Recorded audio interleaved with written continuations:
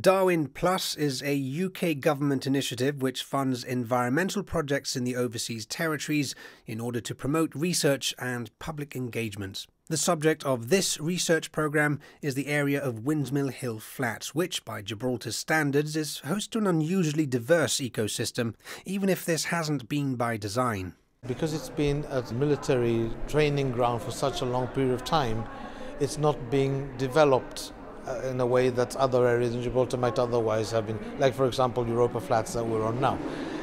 So it became almost like a nature reserve by accident, and it's a wonderful part of Gibraltar with a real tremendous diversity of different types of habitats and ecosystems and wildlife there. And what we want to do is not just sort of like study it, see what there is and establish baselines, but also see what we need to do in order to improve, maximize that diversity, potentially with the view of restoring possibly some ecosystems and species that used to be here and have been lost, and we want to get them back.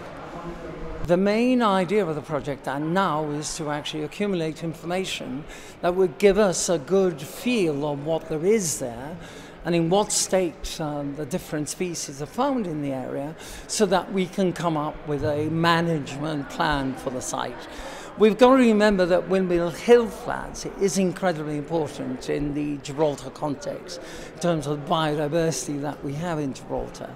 So this work will actually consolidate information that has been gathered by lots of people in Gibraltar for many years, and at the same time come up with information that will add value to what we are putting together with the, of course, the Department of Environment, who have already taken steps to come up with management